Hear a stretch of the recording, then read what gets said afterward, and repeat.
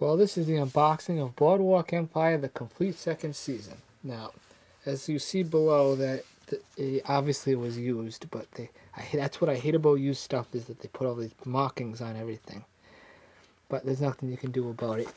And got another back seat of the barcode. You get what you get. We'll go through the set and then we'll show you how bad they do on the DVDs. One of the sets didn't even come with DVDs, debating what to do with it. Even though I don't really need DVDs anymore.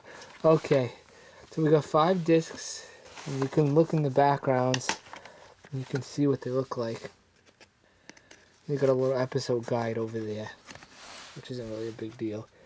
Now, this disc is pretty much flawless. A couple of marks on that, and that's disc is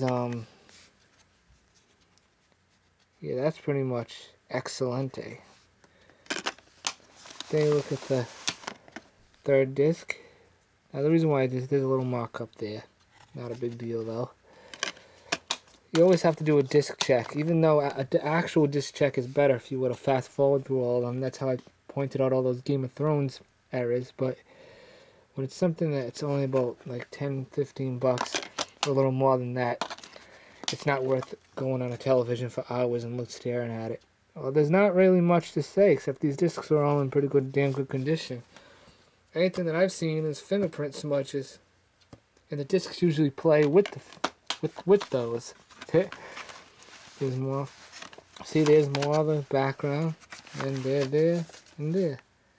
Okay, so that's for that. And the other thing that popped out of the box was the DVDs. Now, when you buy it used, you get this. This is what the digital copy looked like.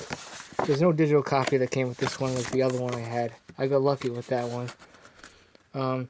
Yeah, it tells you when it was done and all that crap. That's what was in the box. It's actually a smart place to put it.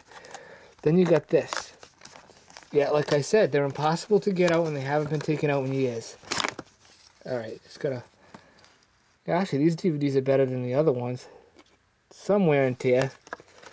Not that bad though. The only way to tell what disc you're on is to basically look at the black going around it. This one's a little more used, and you reverse it. But overall, they all look like they're in workable condition, but looks can be deceiving. Okay, so that's for that. Make sure I put this back in there. I'm debating whether I should get another copy. I don't know if I should. Let's just say that'll be that. Alright, yeah. Bye-bye.